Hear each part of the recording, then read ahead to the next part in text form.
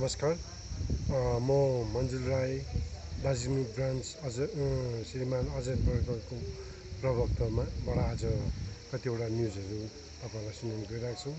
र आज उहाँको भ्रमणले पहिला हामी यता 6 माइलमा गयौँ। उहाँको भ्रमणबाट त्यहाँको युथहरूलाई धेरै उहाँले उत्साह दिनुभयो।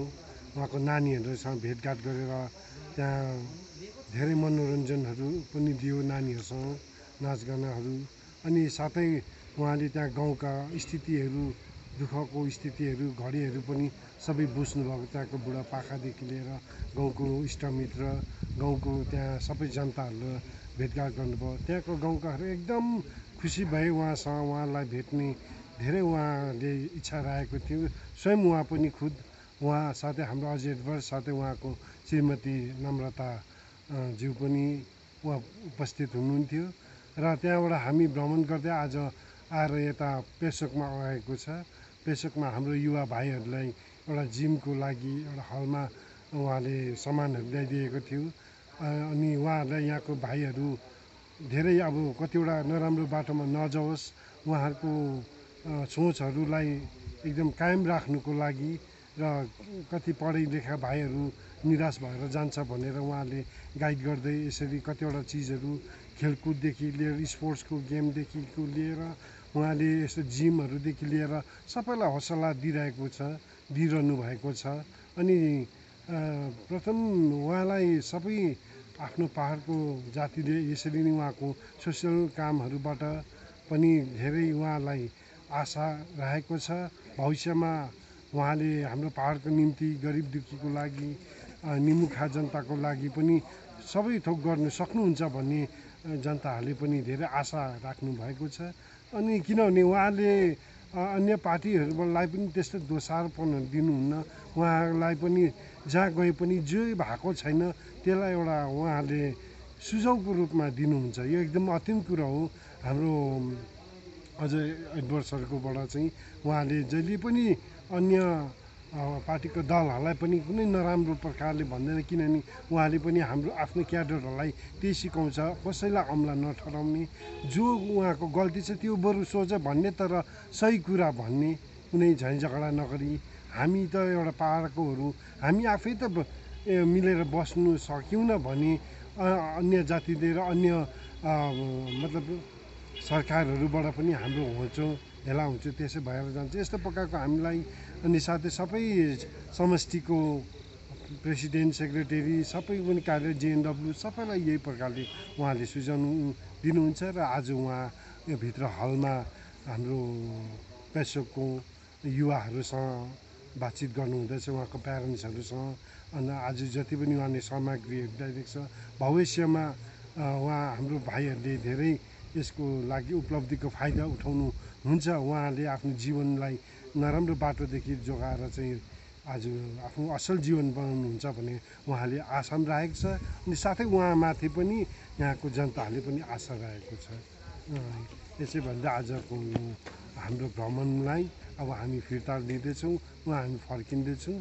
अनि हाम्रो यहाँ पेसोकमा हाम्रो जिटिएका चेयरम्यान हुनुहुन्थ्यो, उहाँको काका बित्नु भएको रहेछ सायद, त्यहाँ पनि हामी निस्किने उहाँले सल्लाह गर्नुहुँदैछ। यो एउटा मानव अधिकार हो, मानव धर्म हो। उहाँ सायद हामी त्यहाँ पनि निस्केर जानेछौँ। यति भन्दा आजको न्युजलाई यति नै समाप्त गर्दैछु। धन्यवाद। सबसे राम्रो जग्गा भनेर एउटा भिजन राख्यो भने इन्डियाको सबसे राम्रो जग्गा त हुनसक्छ होला नि त, कुरा बुझ्नु भएन। सो एउटा भिजन चाहिँ राख्नुपर्छ होइन। पैसा कहाँ चाहिँ जमाउनु भन्ने भिजन खाली नेता गऱ्यो भने तपाईँ हामी गरिब हुन्छ। त्यो समयमा म यो एरिया म गएकै हो, हाम्रो पार्टी थिएन। यहाँ मोर्चाको फ्ल्याग पुरा हुन्थ्यो, यहाँ यो अगाडिदेखि पछाडिसम्म मोर्चाको फ्ल्याग हुन्थ्यो। ठिकै हो, त्यति बेला सबैजना मान्छे होइन गोर्खाल्यान्ड भनेर एउटा व्यक्तिको पछाडि होइन हामी सबै गयो, सपोर्ट गऱ्यो। जिएनएलएफ पार्टी त चुपचाप बस्यो, गोर्खाल्यान्ड पक्का नै ल्याउँछ होला भनेर।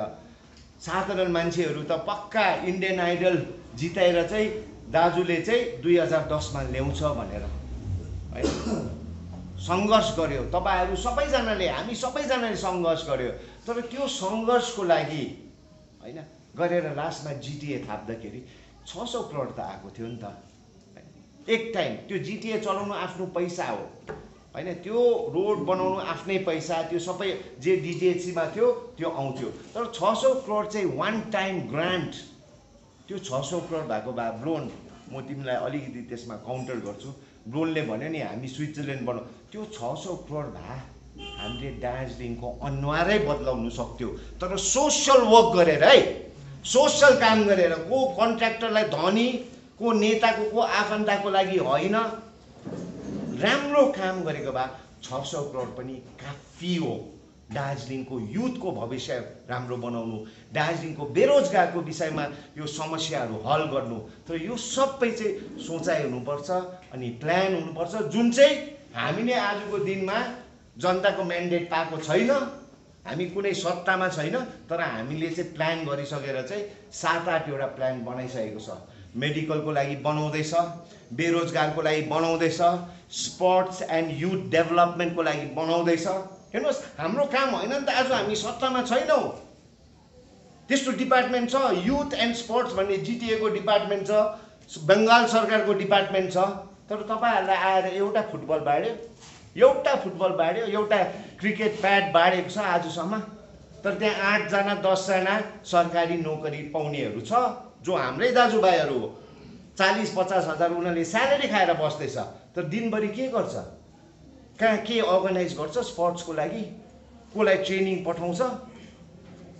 आजसम्म हामीले 700 फुटबल मात्रै बाड्यो, हाम्रो काम होइन। तर हामीले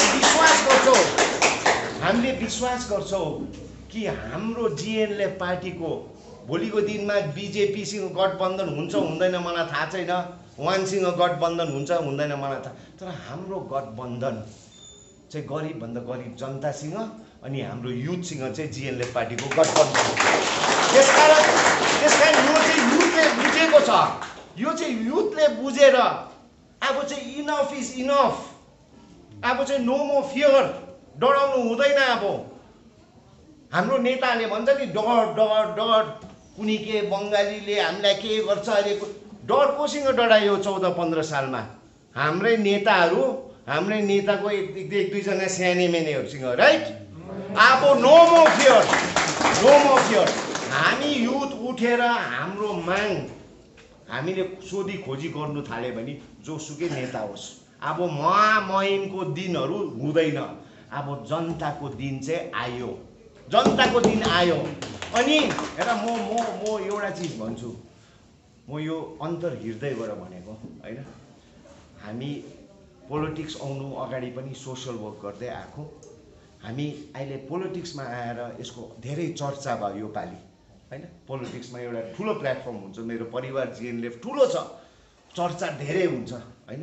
तर भोलिको दिनमा तपाईँ हाम्रो गठबन्धनले हामीलाई सत्तामा हाल्यो भने पनि हामी सोसल वर्कै गर्छौँ, किनभने हामीलाई विश्वास छ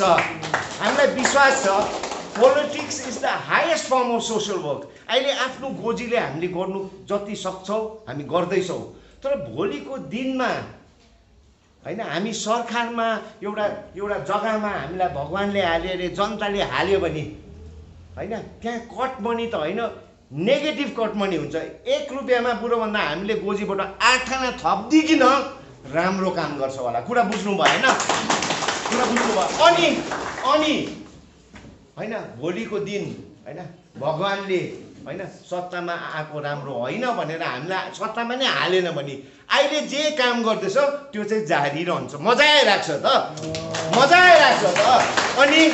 अनि पोलिटिक्समा अपोजिसन हुनैपर्छ। भोलिको दिनमा जिएनएलएफ पार्टी पनि सत्तामा आयो अरे अपोजिसन हुनैपर्छ। जहाँ अपोजिसन हुँदैन, यो 14 सालमा पनि देख्यो, त्यहाँ चाहिँ जनता चाहिँ गरिब हुन्छ। सो अपोजिसन हुनु पनि इम्पोर्टेन्ट हो, बुझ्नुभयो? सो जित्यो भने धन्यवाद, हार्यो भने धन्यवाद। हामी जस्तो मान्छे थियो पहिला पनि सुन, अहिले पनि सुन, पछि पनि सुन। यति नै भन्दै तपाईँहरूले यहाँ आज आइदिनु भएकोमा म धन्यवाद दिन्छु। यो 6 माइलमा म घरिघरि आउँछु किनभने बाटोमै पर्छ। योसँग तीनपल्ट त रोक्यो हामी, 4 पल्ट रोक्यो, तर म तपाईँहरूलाई कहिले पनि बिर्सिँदिनँ। अनि हो समय आयो किनभने 14 वर्ष जिएनएलएफ पार्टी एउटा वनवासमै थियो होइन, वनवास। राम र लक्ष्मण पनि 14 साल वनवास बसेको थियो। नेक्स्ट इयर 21मा चाहिँ 2007 देखि 21सम्म चाहिँ ठिक्कै 14 वर्ष हुने रहेछ। अनि हामी राम राज्य ल्याउँछौँ होइन। अनि त्यो राम राज्य ल्याउँदा जुनै स्तरमा हामी पुग्यो भने तपाईँहरूलाई कहिले पनि बिर्सिँदैनौँ, भुल्दैनौँ। तपाईँहरूको अनुहार, तपाईँहरूको यो टाइममा तपाईँहरूले हामीलाई एउटा न्यानो स्वागत गरेको हामी कहिले पनि बिर्सिँदैनौँ। मेरो आमा, दिदी, बहिनी, दाजु, भाइ।